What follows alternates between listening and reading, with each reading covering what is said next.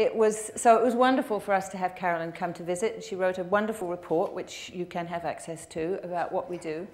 And then it's resulted in me being able to come and talk with you today, which is really a pleasure. And I particularly appreciate that you've come inside into a windowless room when it is 25 degrees outside and gorgeous. So you'll just have to be gorgeous in here, okay?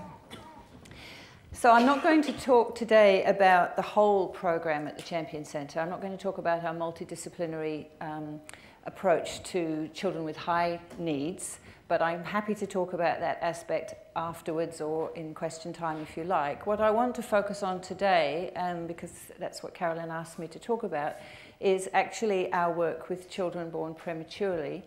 And I'm aware that you come from a variety of different backgrounds. I've been told we've got health people and education people and so forth here. So I've tried to structure this talk in a way that covers those bases, but of course it does mean that for some of you it'll be old hat, and for others of you it'll be new. So hopefully you'll each get something out of it, even if I'm telling you things that you already know.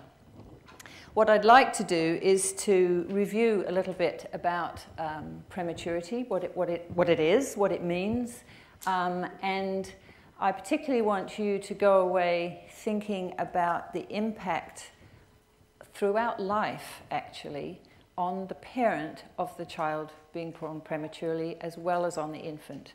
It's that relationship-based approach that is so enormously important and doesn't go away for the parent.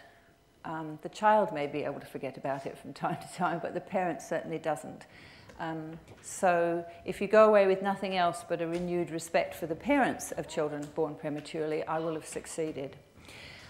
You'll see that I've put all my colleagues up there, or some of my colleagues. The ones I've listed are the ones who are involved in our assessment and monitoring for prematurity program, which I will talk about sort of in the second half of what I'm going to say today.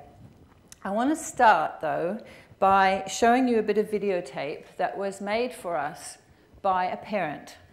Now, how many people in the room are mothers or fathers? Okay. Some of you will have had a challenging birth, I'm guessing, one or more times. You may find what I'm going to show you distressing. I find it distressing, and I didn't have difficult births. So if I turn away, it's because I'm choking up. So don't be afraid if this brings back memories that you thought you had forgotten. But I think it is a very powerful statement by a parent of what the beginnings were like for their child. I'll tell you, though, this child came through well. She's now in her teens. And she is, as I say, doing well. But this is... So for all of you who were handed your babies as soon as they were born and smelled them and held them, that's not what happened. So you can see that that's not an experience that any parent is going to forget. That's going to be with that mother and that father for the rest of their lives. And that's what I want you to be aware of as you think through what the long-term consequences are. So let's talk a bit about the sort of facts and figures of prematurity. Gestational age is actually what defines prematurity, of course. Full term is 40 weeks, so less than that becomes increasingly premature. But it's not always easy to determine exact gestational age. So quite often in the literature you'll see that actually it's birth weight that is used as a proxy for prematurity, which is reasonable in many cases, but not in all cases. So children who are small for gestational age, for example, obviously the birth weight is not the best guide. And really both birth weight and gestational age are both risk factors. So it's a risk factor to be small for your gestational age as much as it is to be born prematurely. There are, people talk in terms of degrees of prematurity. So extremely preterm, are they often under 25 or under 26 weeks. In New Zealand, we actually have quite a number of 23-weekers. But I gather in England, is it people are saying to me sort of 24 is the limit to viability, but we certainly got 23, maybe 23 plus 2 or 3 days, which can make a huge difference. Very preterm, generally speaking, is 26 to 33 weeks. 34 to 36 would be late preterm, and over 36 weeks we kind of think, well, it's practically full term. And very low birth weight, under 1,500 grams, extremely low birth weight, under 1,000. So that little girl was 790 grams, so she was obviously extremely low birth weight. She was born at 23 weeks. There are multiple causes of prematurity, some of which we don't understand, others of which we do understand. Fertility treatments often result in premature birth, either because the mother's carrying ability actually isn't, I mean, that's the reason why she didn't conceive naturally, and that's impacted on post-IVF. IVF often results in multiple births, and multiple births also tend to be premature because there's a lot more in there that doesn't want to stay in. Other things such as smoking, substance abuse, rural living, certainly in New Zealand, you get mothers who are out in the wop-wops and they can't get to the hospital quickly enough, and they're going over unpaved roads and that sort of thing. It's very much connected to poverty. In my country at the moment, I was born here, by the way, but my country now is New Zealand. There are cultural influences both on poverty and on prematurity. In New Zealand, Maori, for example, the indigenous people of New Zealand, more likely to have premature infants. And then in other cultures, sometimes attitudes towards pregnancy mean there might not be such good care, and can result in unhealthy mothers and preterm birth. So there are a large number of factors, but we don't actually understand the biology of prematurity terribly well yet. There's lots of things we don't understand about what triggers it, and that doesn't help either. There are a large number of premature births, and of course many more surviving premature births than would have survived, say, 10, 15, or 20 years ago. And as a parent, you're never going to say, let them go. As a medical system, sometimes some places do. In Holland, I believe, there is a do not resuscitate below a certain age. I can't imagine what that must be like for the parent. But my searching on the web suggests that the number of premature births in the UK is about the same proportion as it is in a place like New Zealand. It may well be different in other countries. But if you think about the number of classrooms there are, the chances are that every classroom in England or in the UK will have at least one child born prematurely, and probably more like 2 or 3, to be honest. I haven't got anything to change this other than this, have I? No, it's all right, I'll do it. So prematurity is a developmental risk to the child. I'll talk a little bit about that, and then I'll talk a little bit also about the risk to the parent. There is major impact on development in about 10% of cases of prematurity, extremely premature, very premature, or late premature. But obviously, not obviously, but in fact, the earlier born, the more likely there is to be a significant impact. Although there are things that we don't really understand yet about, as I say, about the biology of prematurity, and sometimes quite late premature infants have significant difficulties.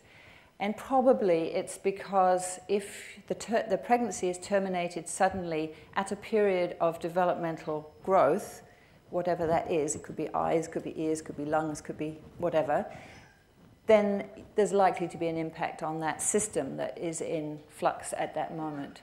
So some of the later born children may be in better shape in some aspects of their development, but not in such good shape in terms of others. Kinds of things that can occur are around, in terms of medical fragility, are respiratory.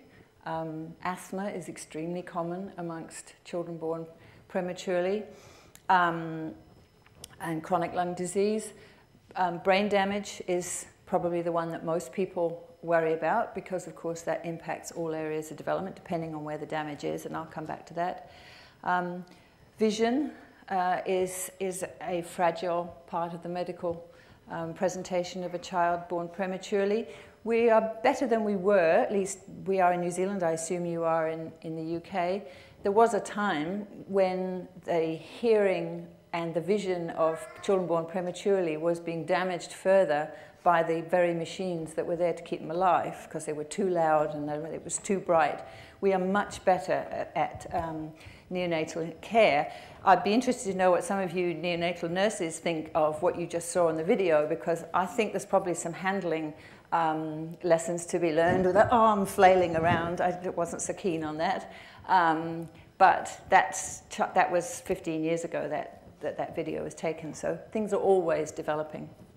I do like to say, though, that I think that if women were in charge of the world, we would have got quite a lot further down the track of having a much more sophisticated external womb machinery that would be, I said that to a neonatal pediatrician not too long ago, and she poo-pooed the idea because she said, oh no, you've got to have this, that, and the other thing. But I just have this feeling that, you know, if we could recreate a womb-like environment with technology, we could probably do better. I think we can also do better at keeping babies in there as well. Again, you know, I'm sure research will get there eventually, but I have this feeling that maybe because, you know, it's women doing women's things, that it doesn't get quite the attention that perhaps it should. The impact of prematurity, and this is the really tricky one, this is why we have the program that we have at the Champion Centre. The impact may not be apparent in infancy. Or, contrary, it may look ghastly at the beginning and then resolve, and you end up with a child who has very little, if any, impact. So it's one of those, if you like, conditions that is really hard to read. And so from a provision point of view, you absolutely have to prepare for the worst, really. You have to set up the systems so that if the child needs more support, it's there. If they don't need it, great. But it's hard to pick.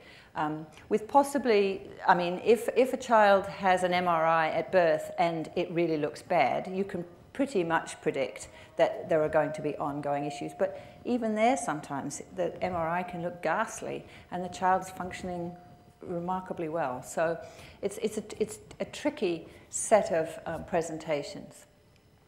We have very few preventative tools because we don't actually understand the basic biology of what it is that triggers premature birth in many cases. The impact on the parent is profound. They feel gypped. They feel done out of the things that you're supposed to have in your last trimester. You're supposed to have a leaving party from work, you're supposed to have a baby shower, you're supposed to have the nursery ready, you're supposed to have your spouse or your partner, you know, all set up to take time off work from his or her work, whatever, and all of a sudden you go to work one day and the next day you're not there.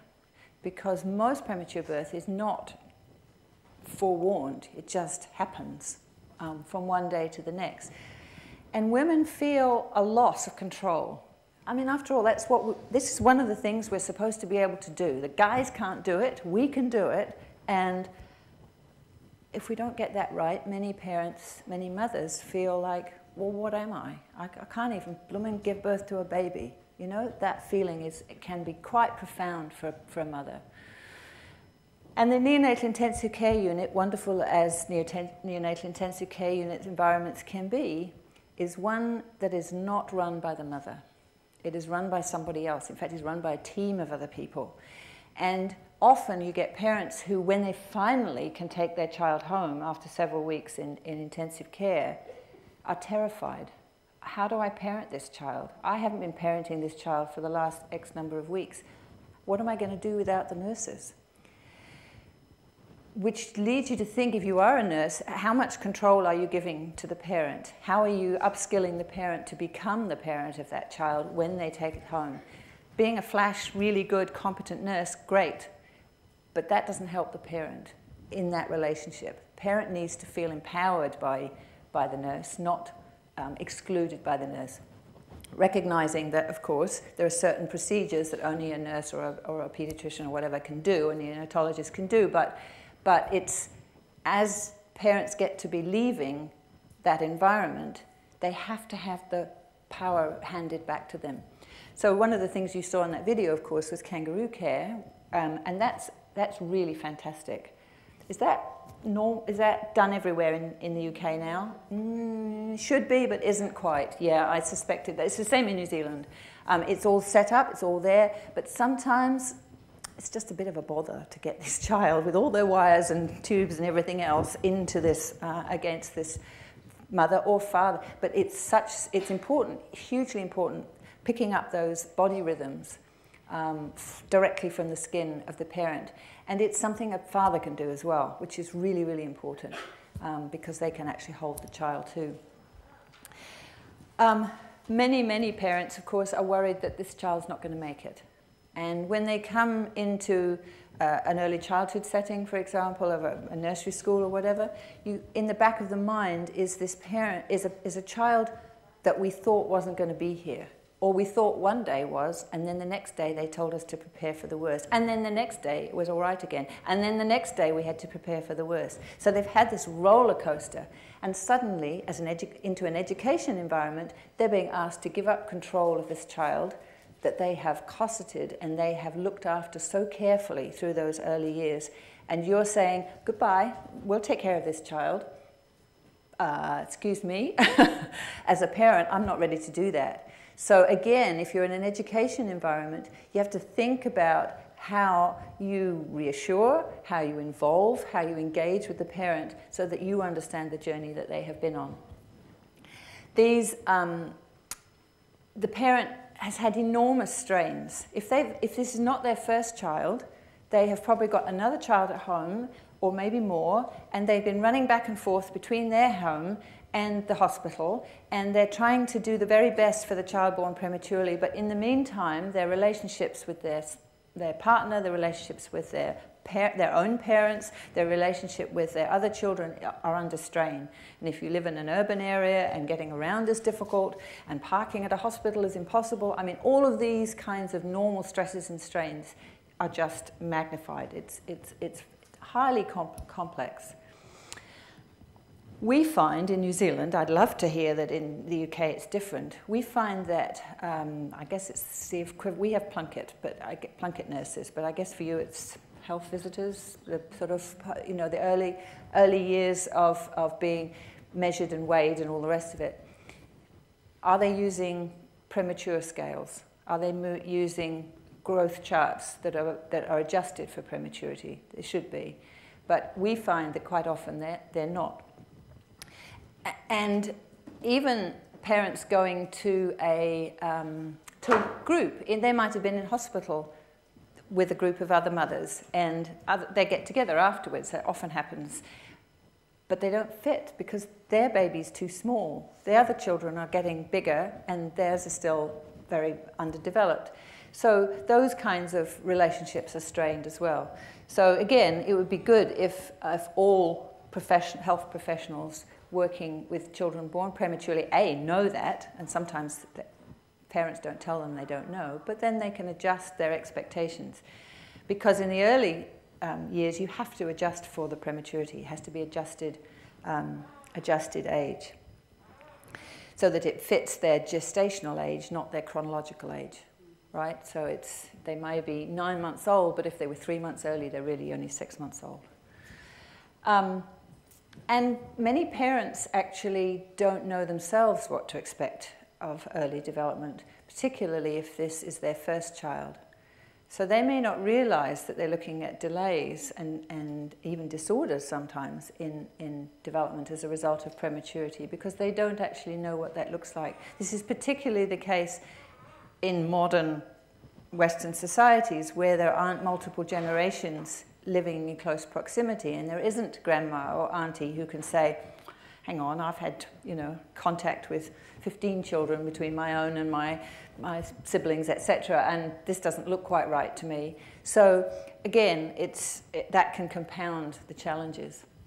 And then finally, of course, there's the impact of trying to find the right kind of postnatal care in terms of intervention.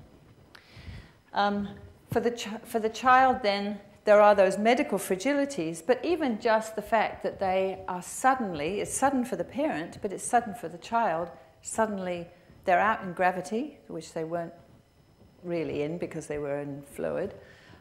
They've lost the maternal biorhythms. Suddenly they're grounded in a way which their bodies and brains were not ready for. They've lost the natural nutrients that they were getting by the placenta. They've lost an intimate relationship, and sometimes they've lost a sibling in the process of premature birth. When Carolyn and I go on tomorrow to Sweden, to the International Society of Early Intervention Conference, one of my colleagues is going to join me there, and we're doing a presentation around two children, both born very prematurely, who present as if they are on the autistic spectrum.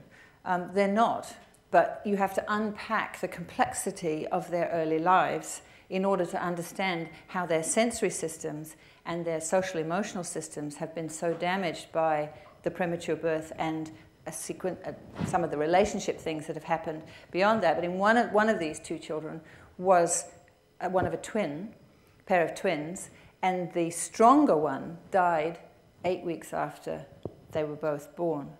And so this little boy is not only lost his relationship with his mother too early, he's also lost the relationship with someone that he was embedded with, literally, through the pregnancy. So all of those kinds of fragilities are there, and of course these children have very immature neurological systems, so they aren't necessarily able to coordinate their lungs and their voices to call for help. For a start, they've probably got a tube down there, so they can't actually tell you much at all. And so it's hard for everybody to understand what the child is trying to say. So just to kind of, again, just sort of recapitulate some of this, just how early we are now able to keep these children alive. If they are born at 23 weeks gestation, the fat stores are not yet laid down, and so children born prematurely they're often very skinny, even when they're 16, because those fat stores don't get laid down in the same way after birth. They needed to have been laid down before birth. They often feel the cold. I'll show you a picture later on of a little girl who's done really well, but when I sent the request to the mother to be allowed to ask the photo of her daughter for this presentation, she said, yes, that's great, and she gave me, I'll put it up on the slide, but she gave me a quote about how Jessica is now doing, and she said she's the only one who has to wear a wetsuit in the swimming pool because she was born so prematurely. She's got very little fat store, and that will be with her for life. The eyes are not fully developed at 23 weeks, and neither are the lungs. So again, it gives you an idea of just how fragile these children are. To talk a little bit more about the potential for brain damage, this is still an ongoing area of very active research, really, because, as I said earlier, sometimes you can see immediately that there are problems in terms of brain development. But what's harder to see, even with high resonance imaging, is small damage that can cascade in its impact. So it might look like very little or not even be visible, in fact, on an MRI scan at birth. But over time, that damage can become greater because they call it cascading. So it's actually kind of building damage over time. There are things that are done to try to minimize that. Probably the main one is cooling. Making sure the brain doesn't get overheated. I like this slide because it comes from the research that I was involved in at the University of Canterbury in Christchurch, New Zealand. But it just reminds us, so the brain at the top is a full-term control, the brain of a child who was born at full term. And the one at the bottom is from the study. It's of a child who was born 3 months premature, at the same age. So this is at term, so at 40 weeks, so several weeks after the child was actually born. But you can see that this brain fills the skull and this one doesn't. There's all this dark here is space. So even though the children are the same age gestationally in those two images, the child born prematurely has still got a brain that is not as large as the full term. And over on the right there, those are models, obviously, but it's just to remind us that so the tiniest one is a child born at 23 weeks. The middle one is a child born at full term, and the leftmost one is an adult brain. To remind us that the growth from 23 weeks to 40 weeks is almost as great as the growth from birth to adult. So the amount of brain development that's happening in that last trimester, that is the trimester that's missing for these children born so early, is enormous. So I've said already that the immature neurological systems lead to children whose presentation is difficult for adults to interpret, or anybody to interpret, because they aren't often, for example, if they have immature musculature of their face, they're often not so able to smile, to respond with signals that we as adults are set up biologically to respond to. So sometimes you get parents of children who are born prematurely who might be a year old, and they say, well, you know, he's so withdrawn and he doesn't respond. Well, is he that he doesn't respond, or you can't read the signals of that response because he can't control his facial muscles well enough to give you the kind of smiles and feedback that you're expecting? White matter injury is very common. So white matter is the axons of the brain cells covered in myelin, which is the fatty sheath, because the children born late in pregnancy, the fat stores are laid down under the skin, but also later are the laying down the fat stores inside the brain. So there is less myelination, which means there's less efficient connections between brain cells. I just want to say, I can see you, some of you might be trying to take notes frantically or even video. What we are doing, this is being videoed and it will be available, and I'm happy to make that through Carolyn, so don't feel like you've got to scribble like mad. The prefrontal cortex, which is the last part of the brain to develop, is the most fragile in these children. In full-term infants, it is the least developed. It's not developed. In fact, it doesn't finish developing until we're about 25 years old. So if you have teenagers and you wonder why they're, you know, still doing stupid things, it's because their prefrontal cortex hasn't developed yet. But this is particularly fragile in children born prematurely, and it has a huge effect on their ability, particularly in school, to manage themselves, to self-regulate and be able to learn effectively in school. So I just want now, that's sort of a quick tour of prematurity per se, from more of a medical point of view. And what I want to do now is to talk about some of the lifelong impacts of prematurity, but with a focus on early childhood, because that's what we work with and what my expertise is in. And probably the most important thing to understand is about regulation. Physiological regulation, emotional regulation, self-regulation. Samaroff basically says that there are sort of four, if you like, four stages. Being regulated means to be on an even keel, if you like. Right? It means to be able to be calm and alert. And that's the state that we all have to be in if we're going to learn anything, or if we're going to manage our lives at all. If we're completely stressed out and you know, brains full of cortisol, we're not in any state to do anything. And we need to ensure that these little children who have gone through this pretty horrendous experience, because good as neonatal procedures are, they've probably been stuck many times in their feet and their hands and all of that. So they've come into a world that will seem to them fairly full on and aggressive and pretty painful. So we need to ensure in the way we work with them and we treat them that we're actually encouraging a good pathway of regulation all the way through to being able to manage their emotions and their behavior when they're in school. Because if they can't do that, if you're a teacher, you know what that means, that then they are becoming behavior. No infant can be guilty of behavior because they're not able to make that choice, but we're the ones who call it bad behavior, certainly. So as a neonate, it's physiological regulation we're looking for. This is where things like singing to a child, rocking, doing things which actually make sure that their physiological systems are calm. As they get a little bit older, they need to be able to regulate their emotions. So gradually they need to be able to delay gratification, not lose the plot when something doesn't quite go their way. They need, as a toddler, to be able to stay focused on something and actually see a task through. Otherwise, they don't understand the world, really.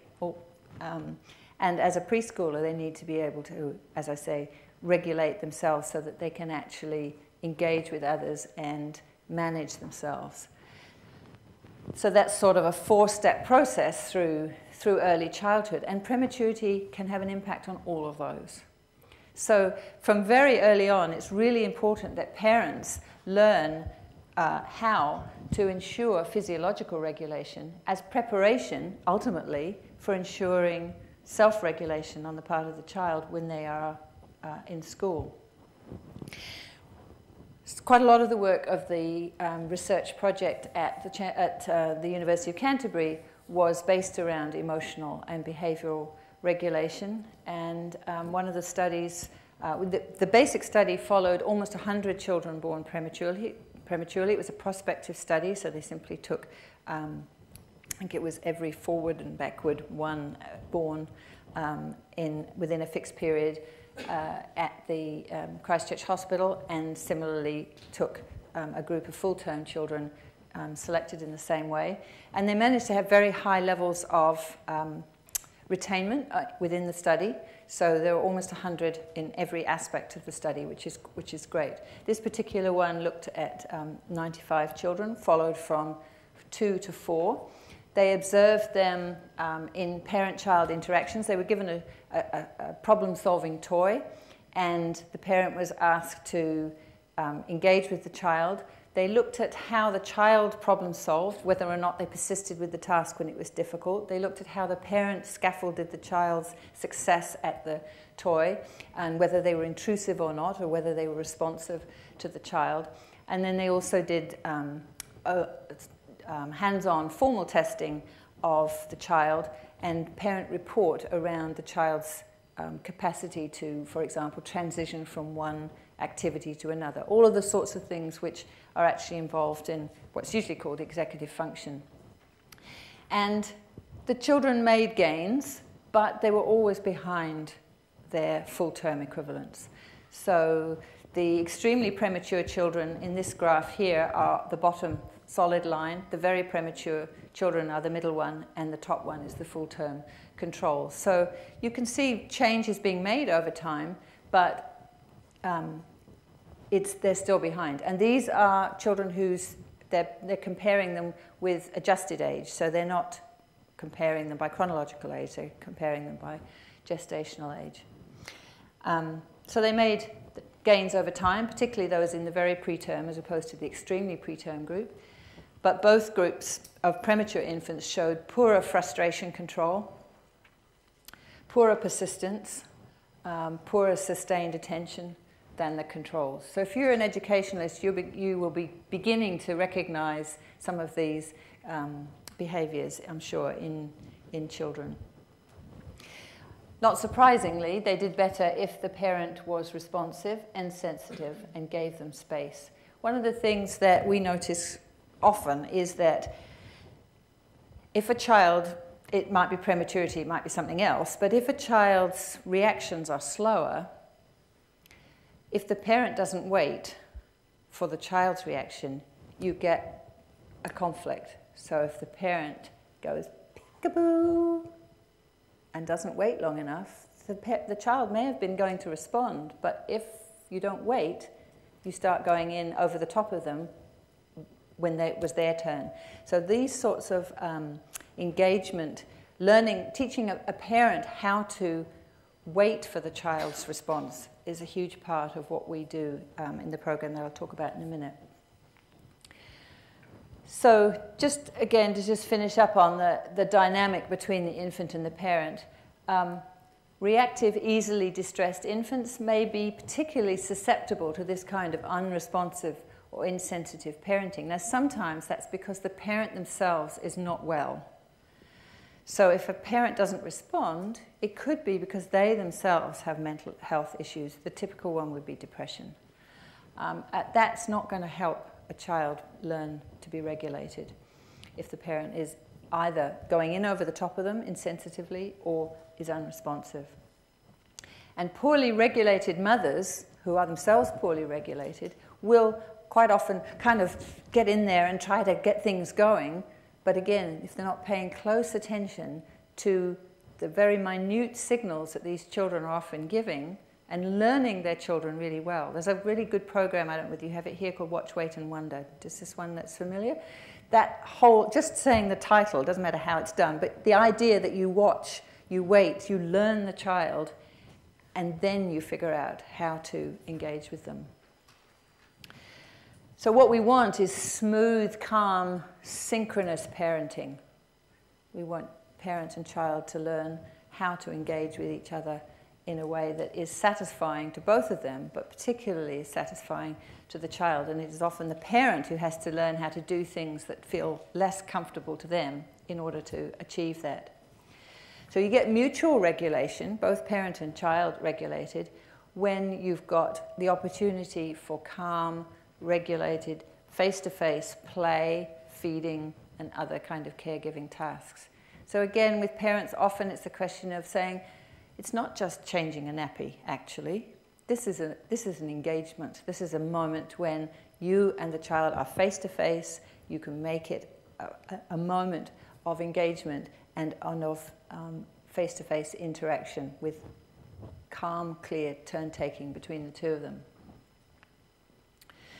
And parents help to regulate the physiological state of the child by timing things so that it matches what the child is able to manage. And this has to be done early, because if you don't do this, by the time a child is 2 or 3, it's really difficult. Because you're going to, in order to do it, you're going to have to take them back to a much earlier stage to lay in these more calm, regulated ways of engaging. So I mentioned executive function, which is something which, if in the schools, it doesn't matter whether it's nursery school or university, to be honest, if you haven't got good executive function capacities, you're going to find it very hard to be part of a learning group and part of an educational environment and part of a family, actually. So executive function is characterized by working memory. So children who are born prematurely often have challenges hanging on to the task that is being asked of them. And this is where things like visual supports can come in and make a huge difference. They have difficulty inhibiting their own reactions and actually learning how to manage their emotions. And they often have great difficulty with cognitive flexibility, that is, being able to shift from one idea to another and get fixated on one idea. This is where some of the ideas that children born prematurely might be more likely to have autistic traits to them can come from. It may not be anything to do with being autistic. It may be to do with the challenges to executive function that go along with a very poorly developed prefrontal cortex. We use, at the Champion Centre, we use the BRIEF, the Behaviour Rating Inventory of Executive Function. It's a very short parent questionnaire, but it does help to identify some of the features of these children. And my colleague Alison Gray has been running this parent questionnaire with the children in the program I'm just about to talk about. And you can see that the children born prematurely at the Champion Centre, they're the red bars. That's the percentage of children with significant disability, significant difficulty in inhibiting their emotions, in shifting from one task to another, in controlling their emotions, in remembering what it is they're supposed to be doing so that their working memory is engaged, and in planning and organizing themselves in a task. And you can see immediately that the children born prematurely, compared with the blue bars, are actually the controls from the manual for the brief, but it should be clear what the issue is. And this is another study from that research at the university. At 4 years, the children born prematurely, both groups, the extremely premature and the very premature, more emotional problems, more conduct problems, more hyperactivity, more peer relationship challenges, and more overall behavioral difficulties. You don't need to worry about the specific numbers, but you can see that if you have a large number of children with these kinds of challenges in the classroom, this is very challenging. And I had to tell you that you probably know that in Christchurch in 2010 and 2011, we had two massive earthquakes. And the children, this was 5 years ago, so the children who were in utero in 2010 and 2011 are now going into school. And the teachers are reporting a huge increase in these kinds of behaviors in the classroom. These are children who can't calm themselves, can't cooperate with others, who are easily distressed, easily destabilized. And one has to assume, A, that it's partly the result of the flooding of the mother with cortisol, which is a stress hormone, before the children were born. But we have had, and counting, 12,000 aftershocks, something like that. We still have them every month or so.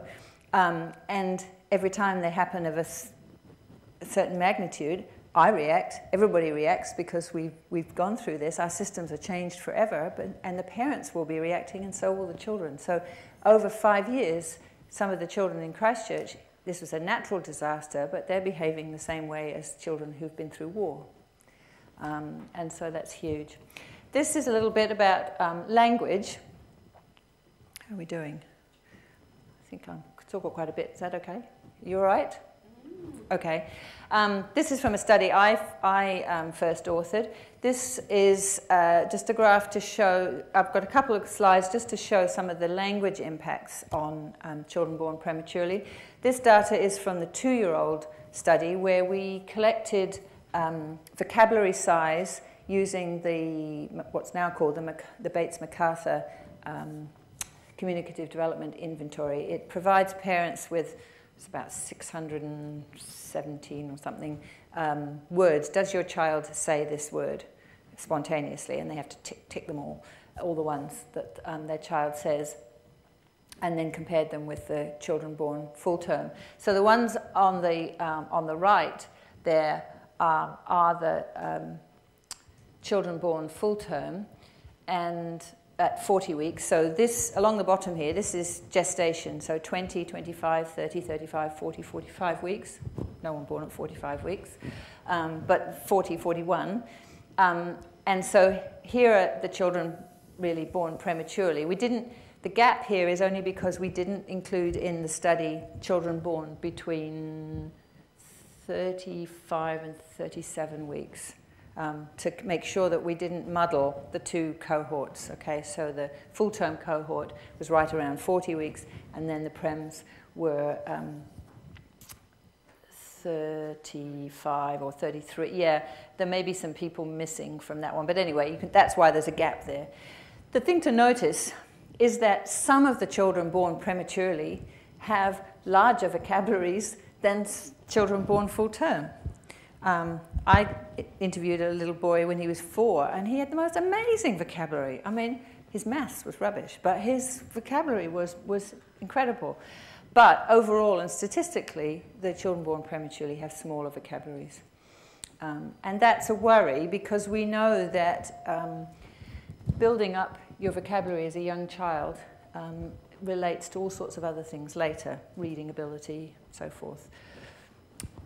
Sorry, you won't be able to read that. That's just far too small. But I tested all 200 children in the study on the self-P, That's the Clinical Evaluation of Language Fundamentals. Again, it's an expressive language test. And I'll admit, and I realize I'm doing it to the world because this is being recorded, I did them all the same, but I didn't actually do them in the pieces of this in exactly the order it said to do them in the manual. And the reason why I didn't is because I knew that these children have attentional difficulties. And in administering this test, you're supposed to do a bit in a flip book. You know how these things go. A bit in a flip book, then have a bit of a discussion about other things, and then a bit more of the flip book. I knew that those transitions were going to be trouble. So I did both the flip book bits one after the other. So this is an improved version, if you like, because it has taken, just in that little way, has taken out of disaster, i.e. depressed scores on the test, something which I didn't think was anything to do with their language abilities. It was to do with their test-taking abilities. So I simplified the test-taking abilities to get the best response on their language abilities, and they are still significantly delayed in relation to full-term children at 4, corrected age. So to summarize, the language summary I'd like to leave you with is that smaller vocabularies on average, but great variation between children.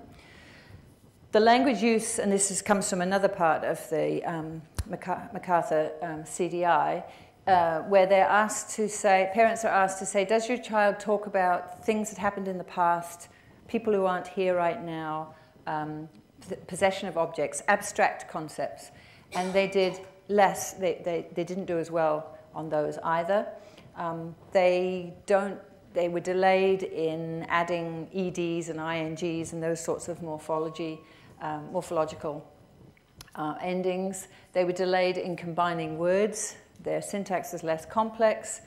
And just to say, these effects survived adjusting for certain social and emotional things in the family, that, like maternal education, for example, which even when you adjust for that, these children are still delayed. So in early childhood settings, education settings, and into school, you need to be careful. One of the things that people often ask is, okay, so you've been correcting age. So when I say this child is 2, I mean they are 2 gestationally, even if they're 2 years, 3 months. But schools don't tend to do that. Schools tend to say you're 5 or you're 6. In New Zealand, I know we're different from you, but in New Zealand, you must go to school by the time you're 6, but you can go to school when you're 5. In fact, you can go to school the minute you're 5. You don't have to wait. So, and that's actually culturally what people expect. You know, blow out the candles, put on your backpack, off you go. And so many of these children really aren't 5. The extent to which that needs to be recognized is still not truly known. Some people will say, by the time they're 5, it's okay, you can use chronological age. And other people will say, I don't know that you can. The challenge is that all 5-year-olds vary. You know, there is variation in the maturity of 5-year-olds, whether they were premature or not. And so the people who say it's fine to use chronological age are saying because the prems are within that band of variability. That's okay, provided that the type of variability is the same. And I'm not sure that it is. I think some of the prems have challenges that you wouldn't see necessarily, you know, that isn't purely immaturity because of the knock-on impact on the brain of the premature birth.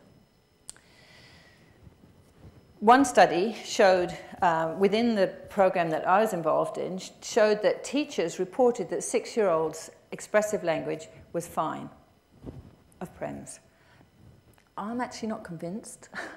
As a language person, I'm actually not convinced. I think you get quite a number of prems going into school at 6, or they've been they've been in school a year or 2.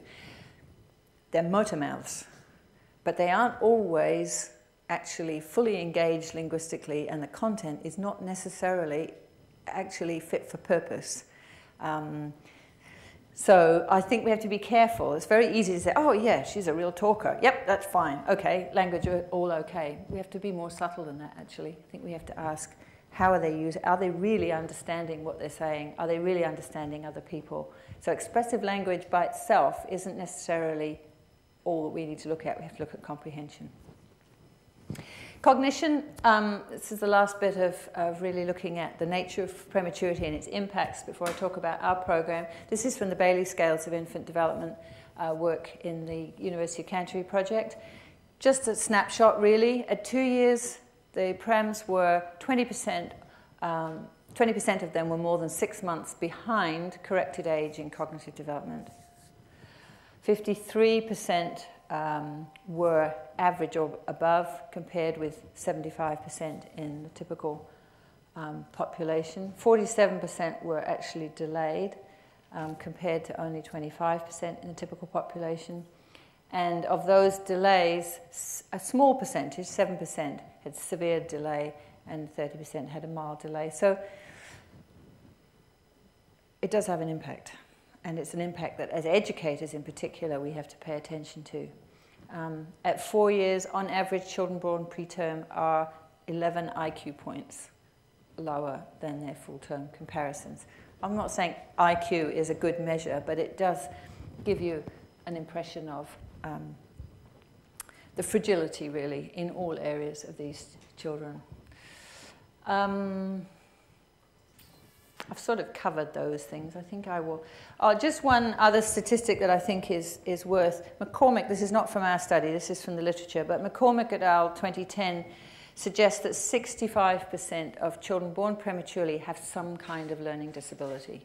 It could be in a single area. It could be a particular challenge, say to maths, which is the most common, or it could be multiple disabilities.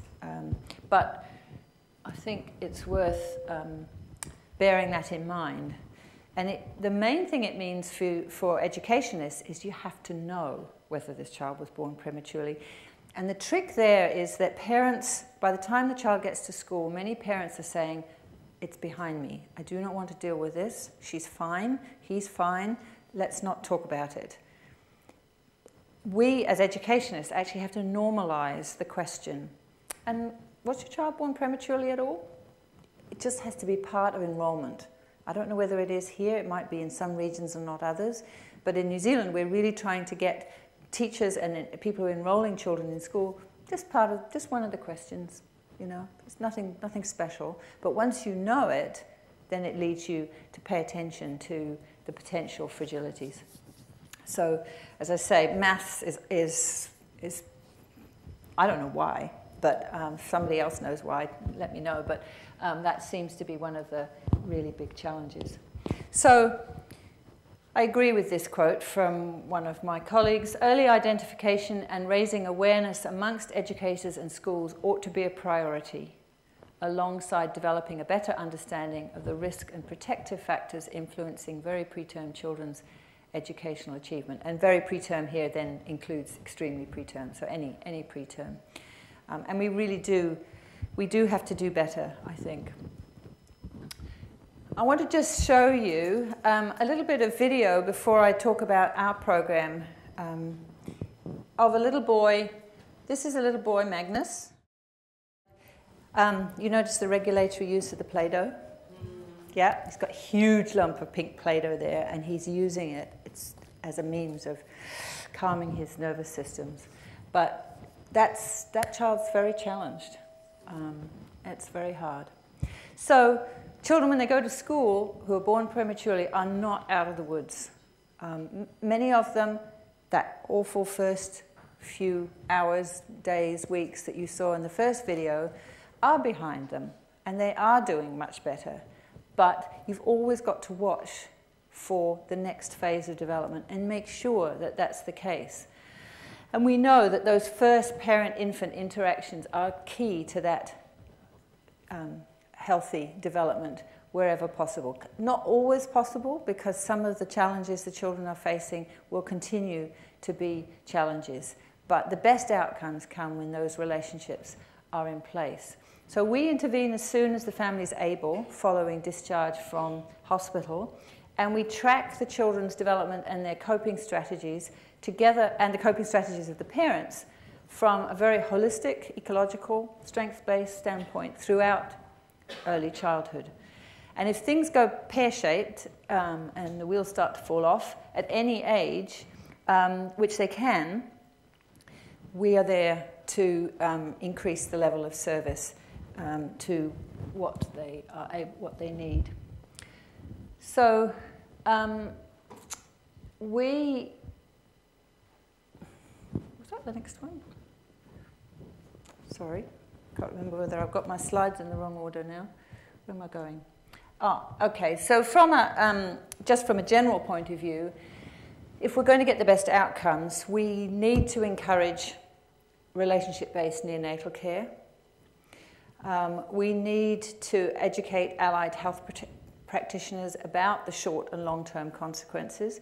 We need to educate parents gently about what might happen down the track. That's a tricky one, having hard conversations with parents, particularly when we don't know which way things are going to go. We need to encourage maternal responsiveness and sensitivity, and paternal. And we need to engage in sustained, holistic, multidisciplinary assessment without it being too intrusive, so that we can be sure we know what we're looking at through the whole early childhood period.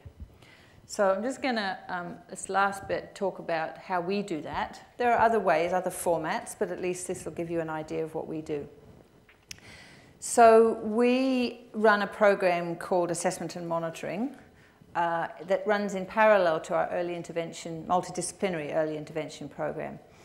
So we actually, in Christchurch, something which really works well, it's a single point of entry for the whole town. We're a town of about 350, 400,000. So it's not enormous. We're based close to the ocean, and we have a large hinterland of farmland. So we're not like your urban metropolis here. But it does mean we got some advantages in terms of coverage.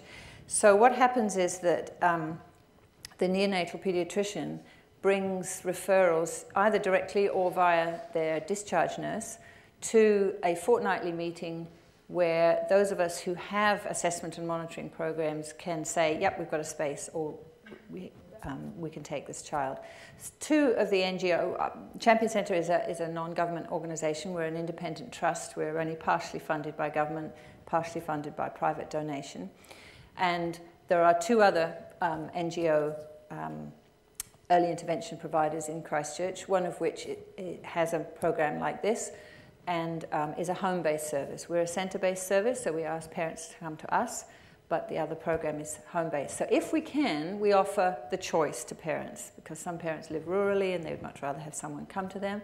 Other parents also live rurally and want to come to a centre. It's interesting. Some parents like to have someone come to them. Others say, oh no, I'd have to clean up the house and I can't bother, and I want to meet other parents, so they would come to the centre.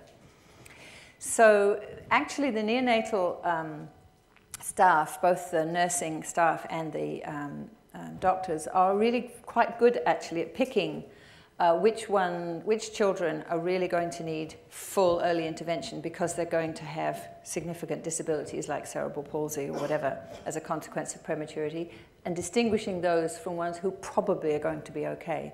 A lot of experience, they are surprisingly good. We do have a number every year who switch from one program to the other. Either they turn out to be worse than we thought, or they turn out to be better than we thought. But overall, I would say they probably get it right about 75 to 80% of the time, which is very good.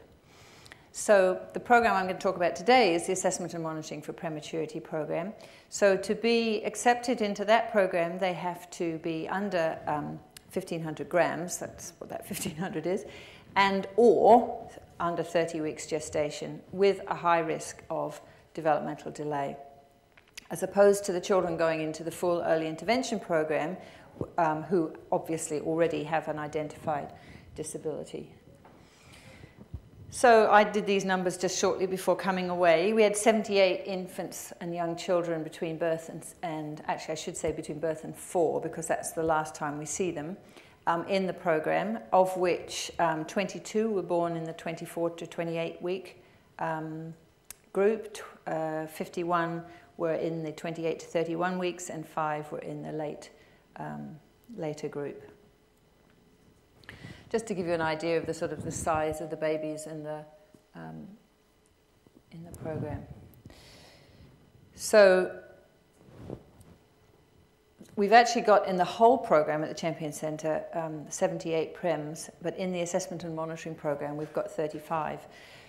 What happens is that they come usually to us at probably something like, they're often in NICU for anywhere from 2 months to 9-10 months, but we'll get them as soon as they are able to come to us. And when they first come, the little ones will come to us once for an hour to the centre once a week until they're 4 months corrected. So, and then at that point, if things are working quite well, then they'll go on to a rotation of 8, 12, 24, 36 months. And if at any point then things look really ropey, then we can change the level of service. So what happens when they come in is, I actually have a picture, I think. When they come in, this is a child who's obviously, I think this is the 4-year-old one, might be the 2.5, but I think he's probably older. So they'll come into the centre. This is a speech therapist.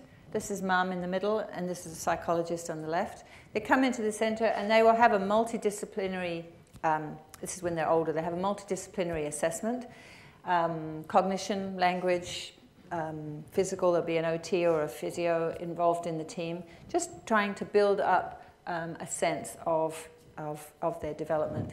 And if we, as I say, if we need to increase the level of service, then we can do it. And it's all done in a play-based kind of way, in comfy chairs and fun things for the kids to do, and making it as low stress as possible. Well, I have to say, it seems low stress to us, but we know that the parents don't feel that way. Even when they know the child is doing really quite well, it's still quite a high stakes event to come to a centre and have your child be observed and do tasks, and you're always sitting there thinking, oh, what if he doesn't behave the way that I know he can?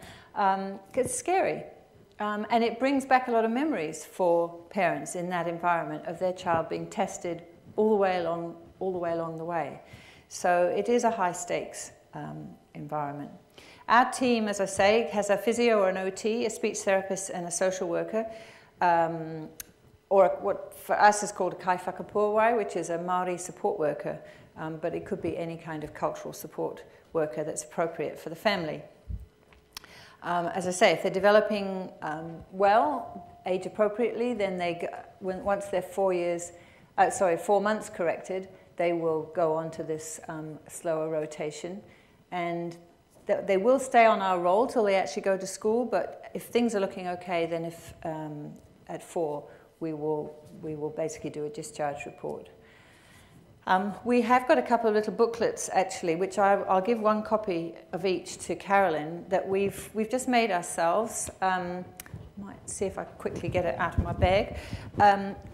Which we have found very useful to just encourage parents to learn a little bit about prematurity. They're very low tech. We've just done them ourselves. They've just got a summary of the research, and one is for which one am I looking at? The infant level, and one is the 3 to 5-year-olds, with more of a focus on what the school can expect and how parents can help teachers understand what they might expect from the child.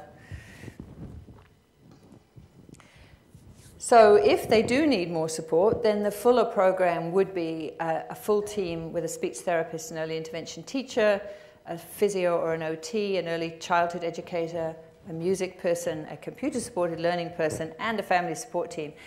So what happens typically in the Champion Centre is, I wasn't going to talk too much about this, but groups of families come together with always a one-to-one relationship between the number of specialists and the number of families. So usually, if it's 4-year-olds, 4 to 5-year-olds, it'll be 6. So there are 6 stations, and in the course of the morning, each family has one-on-one with each of those therapists in their team. They'll have a group music session, they'll have morning tea, and they'll have an opportunity then to engage with each other. And then when they go home, the specialist team meets together and talks about each of the children and makes sure that all the goals are on track and shares any information needed to make sure that the program is working well. But the children on the assessment and monitoring program, as I say, they have a multidisciplinary assessment, but and then they will, a very brief report on that will go back to the pediatrician and to the GP. And if there are any parenting support ideas that need to be given, like particular things they might notice that the family could do to support the child, then they will give the parent support. They may do follow-up visits, they may go home visits, and making sure that the parent feels confident to move through the next period before. But it's very much about keeping in relationship with this family for the 5 years. This is the little girl I mentioned and whose mother sent me this email. She's doing amazingly well at school, reaching all her school expectations. Her health is great. She's participating in netball, ballet and swimming at local clubs, very social among her peers. She was 23 weeks, this one. I think the only thing we notice is that she can get very cold, particularly in the school pool. She's the only child who wears a wetsuit. Hopefully there won't be too many surprises around the corner, but I'm sure we and Jess will work through them if and when they arise. That's the kind of resilience we want in families. And that's something that we actively work to try to ensure at the centre. So they have different assessment schedules. I can see you beginning to get twitchy, so I'll try and move a little bit faster. I'm almost done. You can get this when we share the slides. There's a whole list of parent reports that we use and observational tools that we use. What we use is not so important as the fact that we try to build up a holistic picture of the child's development. And all of the visits happen, we prepare the children when they first come into our program, we prepare them as carefully as we can with a home visit from either a social worker or a family support worker, and making sure, one of the things we always try to make sure is that the parents don't have to tell their story multiple times. They have to tell it once, and then we remember it. And so we do everything we can, because that's the hardest thing. If you've had to tell your story and you re-traumatize yourself if you don't. So I've talked about that. We get 3-person assessment in a warm, welcoming room. We have the parents there, sometimes the grandparents, and we make sure that we get an overall impression. And at the end of the visit, the family is given a brief overview, and then we give them a written report. We also, as I say, send the report to the pediatrician.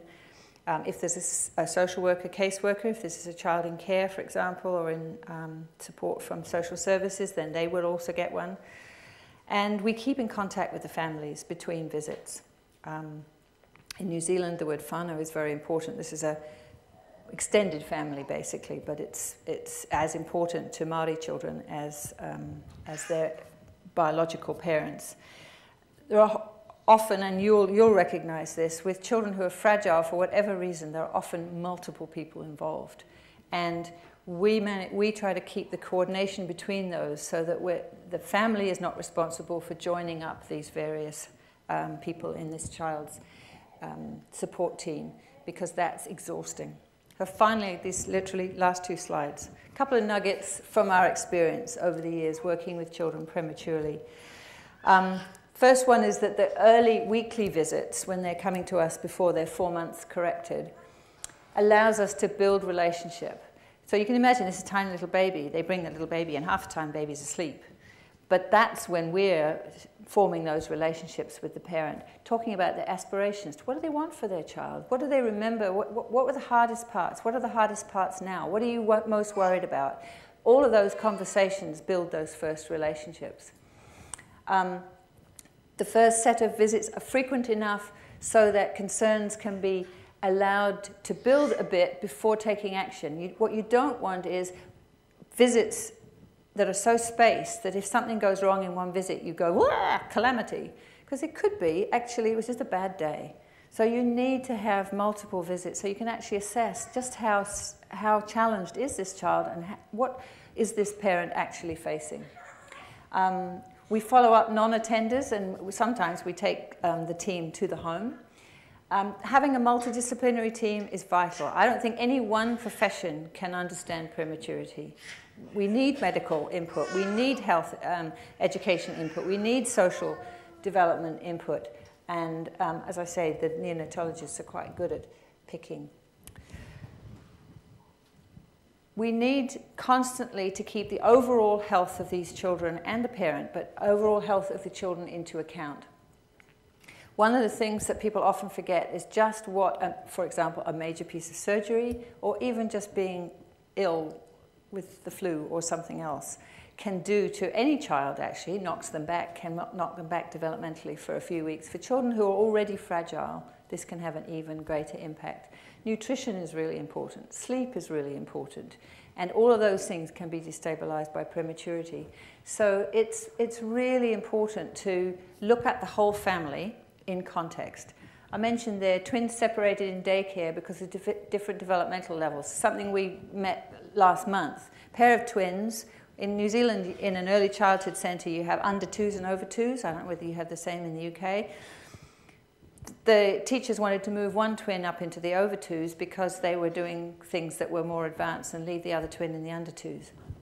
This didn't work for that pair of twins, didn't work for that mother, because they were meeting at different times of the day and there were different activities, and then it was what did they do? Well, we met with them, we asked the parents what they thought they wanted to do, and in the end they moved early childhood centres.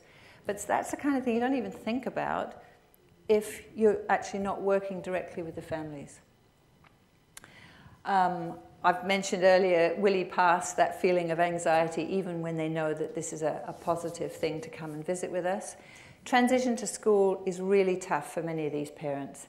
And often the children who are born prematurely, but they haven't got cerebral palsy and they haven't got anything else more severe, they won't qualify for any education support. And yet they're carrying the things that I've talked about today. And so that's really challenging. And as I said, I've also said the last point, parents may want to put the whole rough start in life behind them. But if teachers understand the implications of prematurity and are able to teach them well, then they can be part of the variety in an educational setting like everybody else. That's me. Thank you for your patience.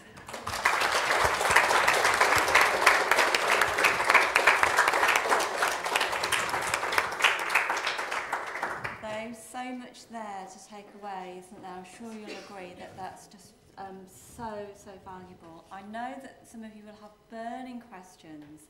Can you just hold on to them just for 3 or 4 minutes while I welcome Meryl Harvey, our reader in nursing, just to come and say a few words about some research that she's been undertaking in the area of prematurity. And while she's loading that up, I just want to also tell you that Meryl and I have, it's down here, Meryl, have just been given a very small pot of internal funding to look at the early care and education of children born prematurely, which I'm very pleased to say, and I hope she's here, Mihaly Patel from Bliss. You're here, can you? Hello. Bliss are going to help us and promote that survey. They're going to place it on their website. So if you're a parent or you know of parents that have children born prematurely, please encourage them to A, go to that website for support and advice, and B, to participate in our survey when we get it launched later this year. So be thinking about your questions for Susan. I'm sure you've got lots. I can't find it, so I'll just talk. In some ways, it's really a situation of watch this space. And Carolyn just asked me to speak for a couple of minutes about a study that I've been involved in. It's called the E-Prime study, and having worked on it for 5 years, I still can't remember the acronym, what that stands for, which is why I wanted the slide. But basically, it's a study that NIHR funded, conducted from originally Imperial College in London, then transferred partway through to King's College. And it's a programme of work looking at comparing the use of MRI and ultrasound in terms of predicting long-term outcomes for babies born preterm. The convention in the UK is to use ultrasound scans. And there were 511 babies, and they were followed up for 2 years. And it's an NIHR-funded study, and the report is currently with the reviewers. So the findings are actually embargoed at the moment anyway. So it was really just kind of to put it on your radar, to look out for it. Hopefully it will be out soon. One of the things that we did was a scoping exercise, looking at how many neonatal units in the UK have access to an MRI scanner, because if the findings demonstrate that they are more effective, excuse me, in terms of predicting long-term outcomes, then there might be issues there. So we were looking at whether neonatal units had an MRI scanner within the unit, within the building that the neonatal unit's placed, within the hospital setting, or whether they would have to send out their babies elsewhere. I can't share findings, but you won't be surprised to know that there are very few neonatal units that have an MRI scanner within the neonatal unit. So if the findings suggest that the MRI is better at predicting long-term outcomes, then there will be implications there. The hypothesis of the study is that the MRI will be more effective in terms of predicting long-term outcomes, but one of the things that was built in within the study is not only the long-term follow-up of the child, and they were reassessed at 2 years to see how that assessment matched with those initial scan results, but also the impact on parents of having that more detailed information in terms of predicting perhaps more likely severity. Because again, as Susan has alluded to, there would be the instances where scans were predicting things that actually in the event didn't occur. Likewise, there will be children within the study who had, for want of a better word, normal scans, who then developed problems. The children are actually being followed up beyond 2 years, and the older children now are about 5, and they are reassessing those children as we speak. So it was really just kind of to put it on your radar, and obviously the findings will be out as and when we can publish them. Okay, so lots to look out for. So I'm just going to... I'm assuming that's stopped recording now.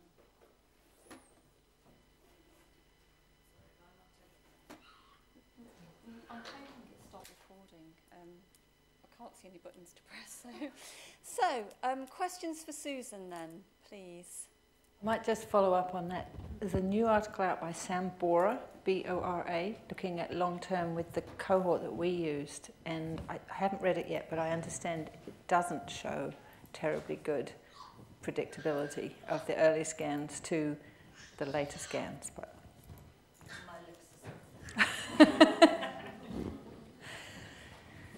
questions, comments? Yes. Sounds a fantastic program. What about the families who don't want to engage, who don't want to participate? Yes, so we obviously the ones who get referred have a good chance that they will participate, but sometimes it can take a while to engage with them. Basically, we work cooperatively with the outreach nurses from the hospital, who will quite often hang on to children whose parents are not yet ready to engage with us. It is a challenge, and I don't know that I've got any good solution other than putting the focus on the transition of the relationships from one environment to another. So sometimes there will be families where the hospital has actually managed to create, sometimes tenuous, but nonetheless the beginnings of a relationship. And we will sometimes go in and join the hospital staff for some engagement in the hospital environment. If the hospital staff feels that if they just discharge them, they could just disappear into the ether and we never see them again. So it's often that handing over process that is crucial. And similarly, we do an enormous amount, not so much with the children on the assessment and monitoring program, but in general, transitioning into school and making sure that the relationship between the parent and the school personnel are set up in advance because there's a lot of fear there amongst parents. I mean, I've yet to meet a parent who doesn't want to do the best for their child, but they don't necessarily know how to do that. And sometimes, of course, there are practical things that get in the way. They haven't got the resources to get somewhere. To reach us at the centre, for example. That's where we're lucky that we have the other NGO service that is a home-based service. So we will sometimes transfer the family, with their permission, of course, but to a home-based service so that they're actually being visited at home, which again is a way to... But it takes a long time. I mentioned our Kai Whakapōwai, which is our Māori support worker. I have to allow her 2 to 3 times the amount of time to engage with the families that are on her caseload than I, generally speaking, need to do for families that are, white, middle-class parents, because you have to do it. You can't rush it. And so you have to allow the time that is necessary for not just cultural with a big C, but cultural with a little c of the family that is involved. And if you don't do that, you're really asking for trouble. The other thing to say is that we've just now got rolling out in Christchurch something that's very new for us called children's teams. And these are teams that respond to requests for support for children who don't meet the statutory requirement for going into care for abuse or neglect, but who are just below, the ones that you're really, really worried about, that if things don't change, that their children are going to have to be taken into statutory care. And what they're doing now is having a key person who can then bring together all of the other specialists that need to be involved.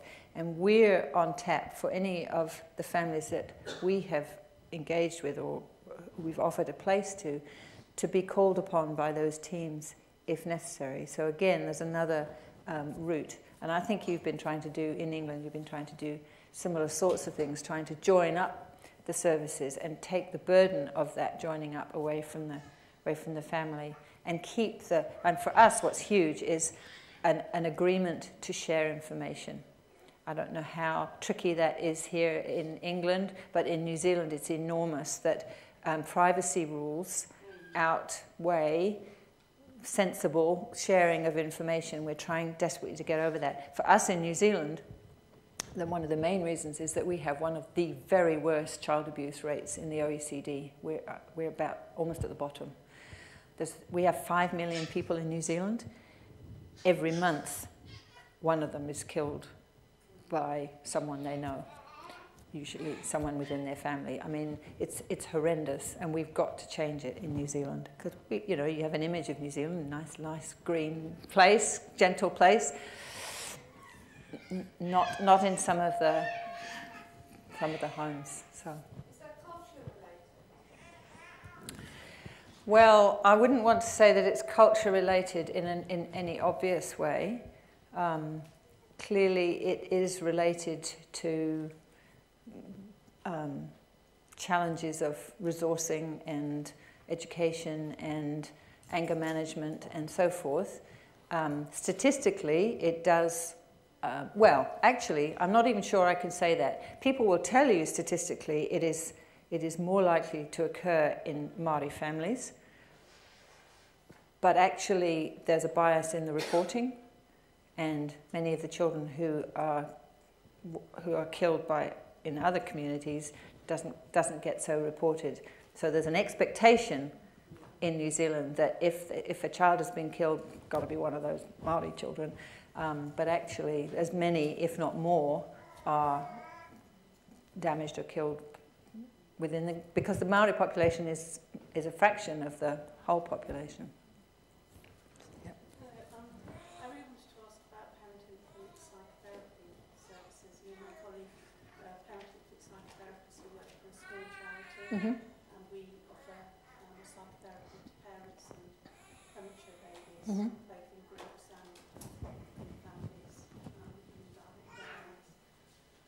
Seems a very crucial part of the whole process, really, to work with the trauma that the parent Absolutely. To help with communication. Yeah. And I just wondered if you had parent-infant psychotherapy services developing in New Zealand. We do. It's not throughout the nation. It depends on the particular area that you live in. But that some version of that dyadic work is absolutely vital, of course. Yeah. And we, the Champion Centre, we sort of do a kind of a version of some of the Wait, Watch and Wonder stuff, for example. I've just spent time with Stella Acaroni in London because she does some really, really good work. Doesn't have to be done psychoanalytically the way she does it, but it's the same, yeah, as long as it's that learning the child and dealing with the trauma, as you say. So it's there. It's not throughout the country, but it's in various places. And even at the Champion Centre, at various times, we have had a more psychotherapeutic as opposed to psychological. At the moment, we've got a clinical psychologist, a developmental psychologist, and an educational psychologist, all working part-time. But that's not because we don't think psychotherapy is a useful tool, it's just the way it is at the moment. Yes. Can I just ask about the children when they do enter school? Yeah. And because you said that your intervention stops when they get to school. Yeah. What happens afterwards? Because the children, as you said, very often, have challenges right throughout their lives. That's right. So the Ministry of Education provides behaviour support in a wish it wasn't called that, and it wasn't. Yeah, that's probably the most likely for this group. We have people called RTLBs, Resource Teachers of Learning and Behaviour, who are able to work in classrooms to support. Frankly, well, we're a funny system in New Zealand because all schools are now independent. They are all governed by trusts, run by trust boards, and they're funded by the government, but they have control over how they spend their budget. So it's very spotty. Some schools will realise that it's worth investing in more for children. They get a special education grant that's designed to cover various bits and pieces, but never enough, of course. And some good principals will realise that this is what they need to do, and others won't. So unfortunately, what happens is, in some cases, the challenges become escalated because the school's not responding, and in other cases, children, are lucky. Some parents choose to homeschool for that reason. Yeah.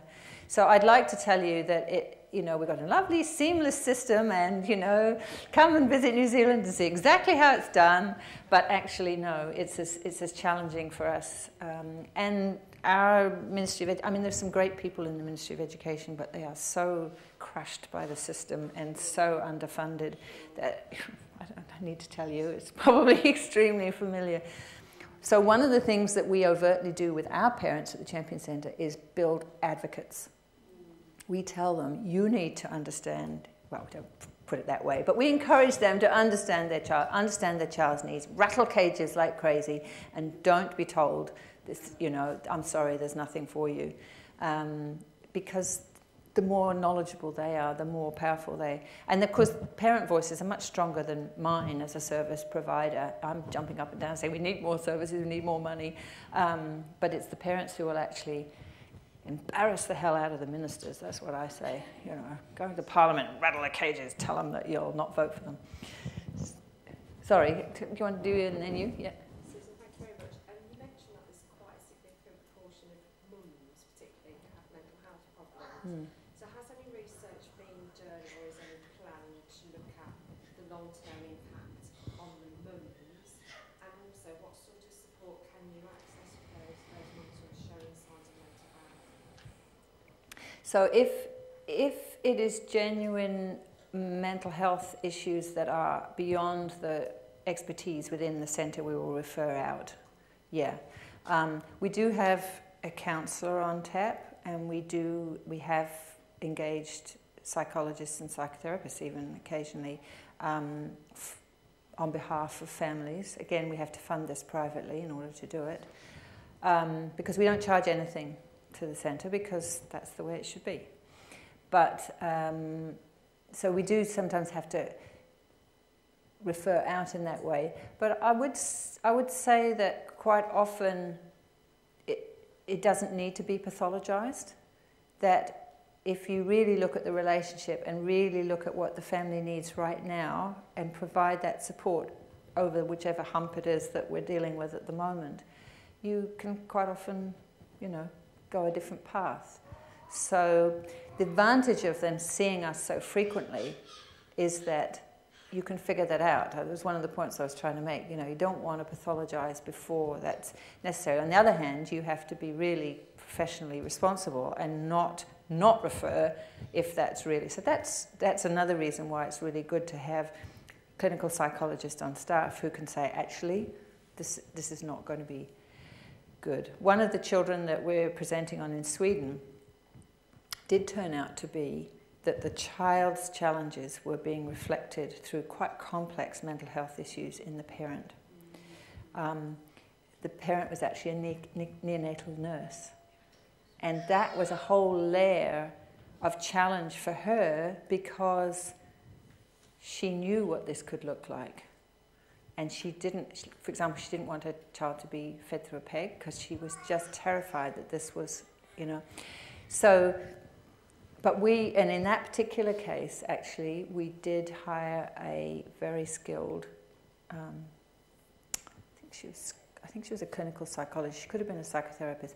And it was quite costly. I mean, it was a couple of $1,000s, which is a lot of money for us. But it made the difference. It turned the corner and allowed this unit to thrive.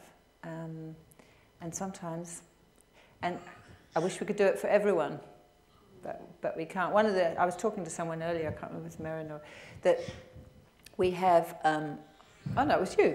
Mothers and Babies unit at the hospital is neither in NICU nor in adult mental health services. It's just in some odd spot in the system, and it doesn't make any sense. It needs to be pulled in so that you're dealing with both. Yeah. Yes. Yes, you mentioned about the behaviours of the preterm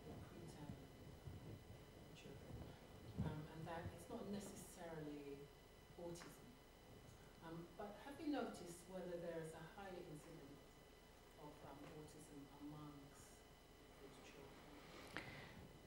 I don't think there is.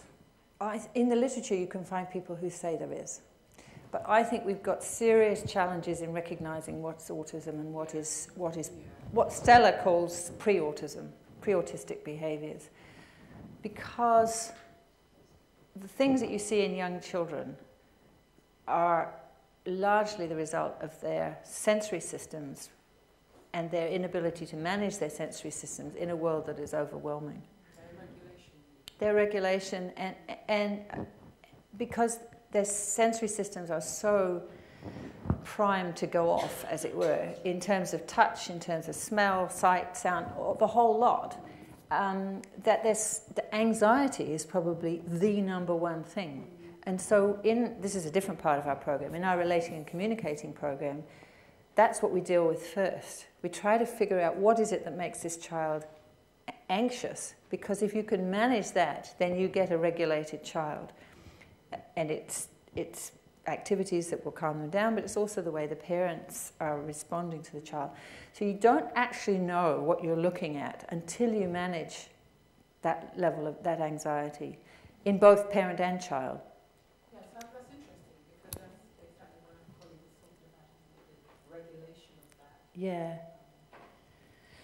So in the study at the University of Canterbury, because when we put the measures in place, people were saying, oh, autism is more common, I actually recommended that we collect at the same time at the 4-year-old data stage, we use the communication checklist, which has got the children's communication checklist, which has got a number of questions that are designed to give you fair warning if there is autism, if it looks like autism.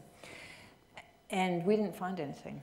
We haven't published that data, but I think, and this is what the presentation in Sweden is about, is that yes, it can look like that. They're not meeting your eye, they're bouncing off the walls, all of these things that you would say, well, this looks like autistic behaviour, but actually it's not. And I'm not saying that, then it opens the whole can of worms about is a diagnosis useful or not useful, or what does it open in terms of services, all of that stuff. But I think if we can listen more carefully to what the child's presentation is telling us, we can hear some things that mean we can change destinies, to use the title of Stella's new book, because you can actually go down. The thing is that we're dealing here with brains that are still able to change. And autism isn't fixed. And when it's very young, you can get quite different outcomes. And we have to get past the notion that, oh, my child has been diagnosed as autistic, so they are autistic forever. Because that might not be helpful. And for a start, it's a spectrum, and many people on the spectrum are quite capable of contributing to life. In fact, we owe the internet to people on the spectrum, and we know an enormous amount. So we have to, that's not to say that there aren't children who find it really hard to live in the world that we've created for them. But we can do a lot better and make a world that's easier for them and easier for us if we work together. Yeah. Can I ask, is there much research on older premature children? So I understand the reasoning for it to be sort of infant and early as possible, but one of the things in the British sort of state education system that I've encountered as a parent is that the teachers and the head will just say, oh, she'll catch up, don't worry, she'll catch up. And when they don't meet those criteria for special needs or any additional support, the view tends to be, oh, don't worry, they'll catch up. Yeah. And I know that there's an issue, that they should have extra support. Yeah. And it's only seems to be now my daughter's older that the teachers go, oh, yeah, I see what you mean, actually. There is, as maths gets harder and harder, and she still can't do it, there's a much bigger gap.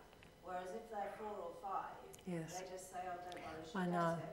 So I'm just wondering if there's any research that would be helpful, or on the older child, the sort of, 10, and as they go through puberty, that would be useful. There is, and it's a similar picture to what I've painted already, which is some do, some don't. But there is quite a lot of literature now on teens. Some of it we have to manage carefully, because you have to ask what was the neonatal, what was the early stuff that happened then, because procedures have changed. But there's quite a lot of literature on teens, on adolescents, and on adults. Some of it's a bit scary, because some of the proportions of adult mental health among children born prematurely there's a Swedish cohort, for example, that's not what we would want. So again, some will catch up, some won't. But you can't take that chance. Like you say, you've got to assume that they're not going to, and provide the support so that if they do, great. Well, my attitude was, why should they have to catch up? If their brain was developing at a different pace because they had a bleed or a collapsed lung or whatever, why should they have to catch up? You should be seeing them at the corrected age throughout, and also taking into account where they were at full term. So I would say to a teacher, at 40 weeks, she was still £3. Yeah. So you can't compare her at 40 weeks to a full term. Yeah. That would be That's my right. view. My view that's what is let's look at how old she was when she was £8, equivalent of a full term.